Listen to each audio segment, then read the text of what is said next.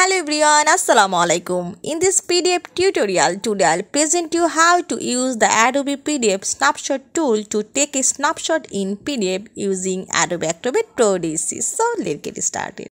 I open this PDF document and I want to take a snapshot in this part. So I go to Edit menu and then go here More option. And click on this More and you can find Take a Snapshot tool. Take your snapshot area and select this, and this is your snapshot, and now press OK.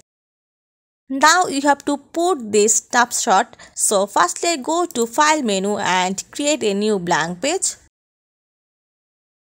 and go to Edit PDF, and now click mouse right button and paste this. This is my snapshot.